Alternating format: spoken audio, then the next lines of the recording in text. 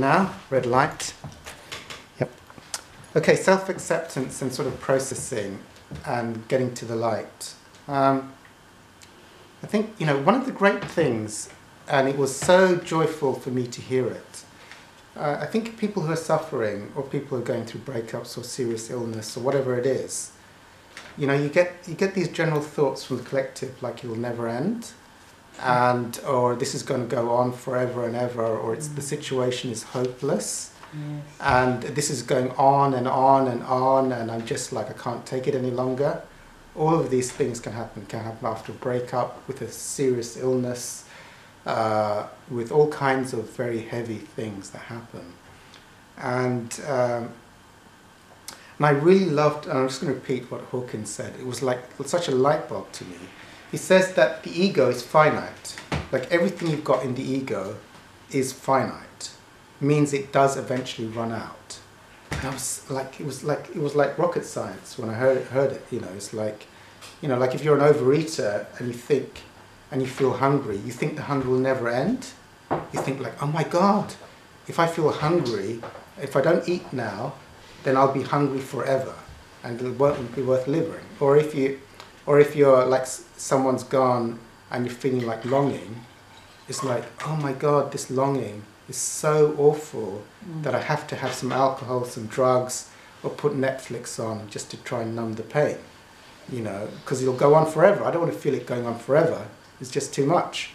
And then Hawkins said that everything that is in the ego, or you could say the karma that's within the ego, everything within it, it's finite. It will eventually run out if you know how to release it.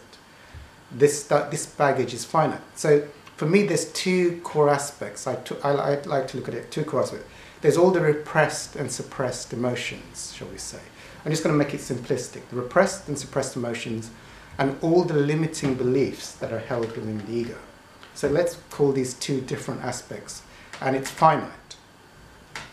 There's only so many limiting beliefs within the ego, and there's only so much repressed feelings. And a very simplistic way of looking at it is like, if I start doing transcending work or spiritual work, especially that aimed at the level of enlightenment, then I'm like, let's pretend, and I was an addict. I had extreme feelings of repressed. I had kidney failure, life-threatening illnesses, and facing death, and doctors trying to save me as my kidneys were failing. So I had gone into this route of pursuing external things to make me happy, and always never feeling anything. I never wanted to feel anything. I'll have a donut in my mouth, I'll be watching something, I'll be extreme workaholism and adrenaline addiction in the stock market. Non-stop activity, never to feel, and always trying to control the world at 100 miles an hour. So my ego was going at 100 miles an hour and I never felt. So I was building up. All these 30 years I built up so much. When my pigeon died, my pet pigeon died, I made a boiling pan of potatoes and had it with butter. Just potatoes and butter. I didn't want to feel that grief. I just wanted to medicate and not feel. So when I was exposed to spiritual teachings, and I got it like this. It's like, well, all those years of never feeling, like there was if you had a breakup, you just eat ice cream as long as you could, or just have whatever it is, or just do some activity so you don't have to feel. So that means when I start to do the letting go process, it means I have a backlog before I get to the infinite realm. This was so enlightening. It's not like it's forever. I have a backlog. And I visualized it like, oh, I have a cylinder of shame. Like I have 300 units of shame for never feeling my shame for 30 years. I have another cylinder of guilt, 300 units. Every time I wanted to feel guilty, I didn't feel guilty, I had a donut in my mouth. So that's 300 units of guilt. I had 300 units of fear. I had 300 units of pride. All of that repressed stuff, but it's finite. And this was like, oh, this is wonderful. Then it's like a game. It's like a game. It's like, okay, a situation comes up and I'm fearful. A situation comes up and I feel guilty. Someone dies and I feel like crying. But now it's like, okay. Or you could say these are from all the lifetimes of not experiencing all this stuff, however you want to look at it. Okay, so now someone has died, now I can get to use the Feel the Feelings or the Course in Miracles or the Observer to allow this energy to come up. And if I've got 300, maybe I can let go of like 50 or 20 units of this for this one will come up. And then I can release that. If I'm fully with it, or I go to the Observer, or I cancel all the beliefs around it, I'll let this 20 units go forever. That's wonderful. And then the next time someone dies, I'll get, and eventually you don't have to go through that because you're doing the Observer and Feel the Feelings all the time and cancelling the beliefs. You get to stay in the infinite realm. You stay in the Observer. You've let out the backlog of repressed stuff. So every time I fear, don't resist. Don't eat a banana, don't eat donuts, don't put on the Netflix, don't have the alcohol, don't go on and book 5 holidays, or don't go on a shopping binge. There's so many different ways the ego uses to not experience that out, to let go. So you have an opportunity to let go of the backlog, not a chance to put more backlog in.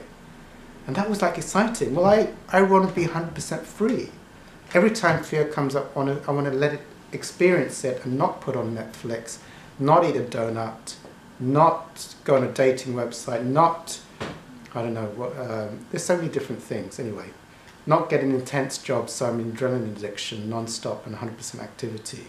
Just experience it out to the non-dual realm. So that became exciting. Or every time someone leaves you, they're in a special relationship, you can feel that codependency out. I don't want to be in codependent pain over and over again. Every time there's someone leaves me that I've become attached to, I want to experience that out so that next time there'll be less attachment. And then there's no attachment. Just the infinite now, whether they're here or not, it's just the infinite now.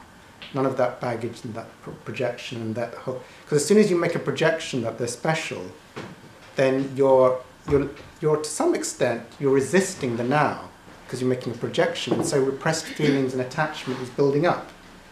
Each time I say, it's so wonderful you're here today, I'm so happy you're here because you're so special, then that's creating a block to the infinite now. And so that can create attachment over time.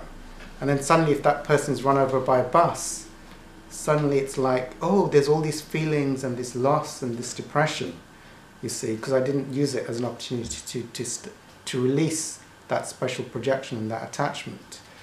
That something outside is important. So that was so. Did you want to say? Yeah. Oh, yeah. Okay.